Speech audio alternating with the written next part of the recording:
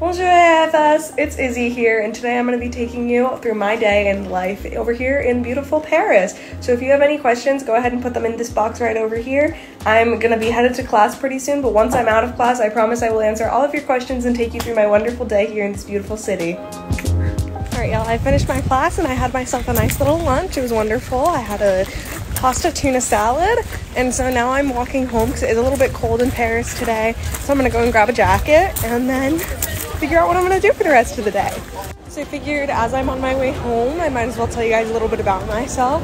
So my name is 𝗟𝗘𝗧'𝗦, hey, and I was born in Brazil. I am a student at 𝗟𝗘𝗧'𝗦 College in Georgia, where I'm majoring in musical theater, and this semester I am here in 𝗦𝗢𝗖𝗜𝗓 to continue my theater studies. In this semester's AIFS Abroad Paris program, there are 12 of us.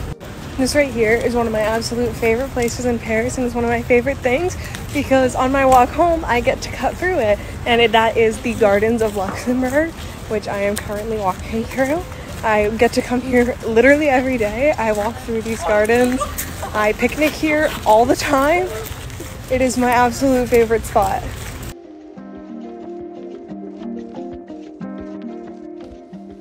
The living situation is absolutely wonderful. This is my balcony. So I live with a host family here in Paris, and I have a single room, so it's only me here in this house, and it's me and my host family. It's absolutely wonderful. Look how absolutely wonderful it is. So gorgeous. I absolutely love it. It's perfect. So I am actually heading out the door right now. For me, when it came down to it, it was always going to be Paris. So I fell in love with this city at a very young age. I fell in love with the language, the culture, and everything about it. I always wanted to come to France. And so when the opportunity arose for me to come and study here, I obviously had to jump on it, and I obviously had to get myself over here as quickly as I possibly could. So I did exactly that, but it was always Paris. Y'all, do not even get me started on the food, okay, because it is so stinking good. And as we are talking about food, I'm going to give you guys a very important poll, okay, because I'm really big on having sweet treats, okay, and I am going to get myself a sweet treat tonight, but I need your help making this decision, which is I need to decide, vote on this poll over here on this story, please. Should I go to 𝗟𝗘𝗧 or some macarons today? So right now I'm headed to a place that I haven't been yet. I've been wanting to go here for a while, but I haven't had a chance to yet. And so I'm about to go to this place. It's called Café Nuage, and what it is it is a coffee shop, and you pay by the hour, and it's for studying and working. So I'm gonna sit there and I'm gonna crank out a couple chapters of my novel. My plan essentially is that I'm gonna go here and get some work done and get some reading done, just relaxation. Normally on a Wednesday at 7 p.m. I would have ballet because I am here as a musical theater major, but unfortunately I don't have class today because my professor is not feeling well, so I don't have ballet today, but it's okay because I'm just going to kind of seize that opportunity to get some work done and really grind things out and do some exploring as well. So you also notice I walk everywhere.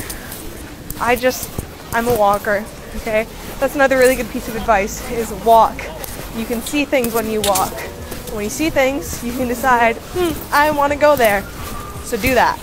Anyway, the plan is to head here and get some work done, and then when my battery starts to die, I am going to head to get my sweet treat of the day and then turn in for the night.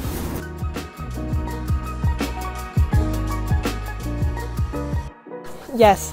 Every single one of my classes, as well as the majority of my day-to-day life, is completely in French. So while I'm here, that is my primary language, which thank goodness, because I think that is the best way to learn a language, is to put yourself in that country and in the heart of it and really focus on it. So that's really what I'm trying to do here, is improve my French and continue my work and just have a good time.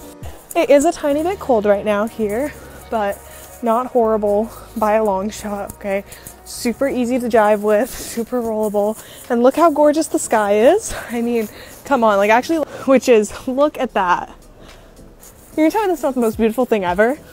Yes, it is, and the wonderful thing about that is that there are so many different things to do and see, and so many different ways that you can get involved in it if you so choose to.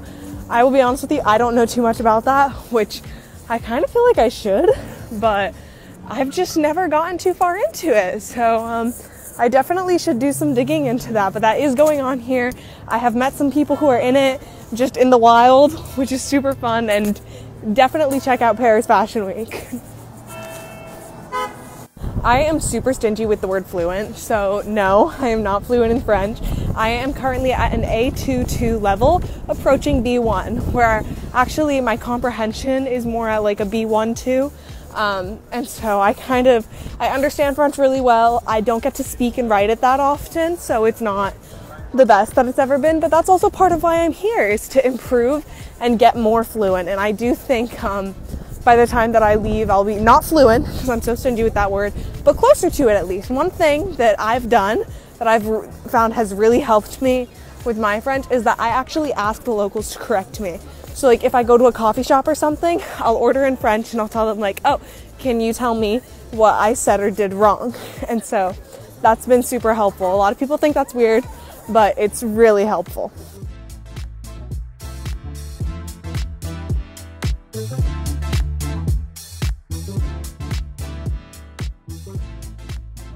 If I can only give you one piece of advice and one only, it's going to be to live. Live every single moment, okay? I mean, go for it, because you are out of your element, okay? You're going to be somewhere unlike anywhere you've ever been before, and you don't know if or when you're ever going to get to experience that again. So while you do get to experience it, you need to seize every single moment, every single opportunity that gives itself to you, because you seriously just live, all right? Live like a local. Don't do just touristy things. Please, for the love of all that is good in this world, don't be a tourist. Live. So I am back in my house now, in bed, and I'm getting ready to wrap up my day, running some last minute chores, gonna get my homework done, and I'm just gonna curl up in bed with a good book, which right now I'm reading Funny Story by Emily Henry in English, and I'm currently reading Harry Potter and the Deathly Hallows in French, because I've been rereading the whole series, but in French, just because, you know, it helps. That's a great way to learn the language, pro tip. So thank y'all so much for following along with my day. And if you're interested in seeing more of my time here while I'm abroad, please do give me a follow. My @ is right over here. And you guys can just ask me anything, anytime. I'm always happy to talk about this stuff. I absolutely love it. 𝗟𝗘𝗧'𝗦.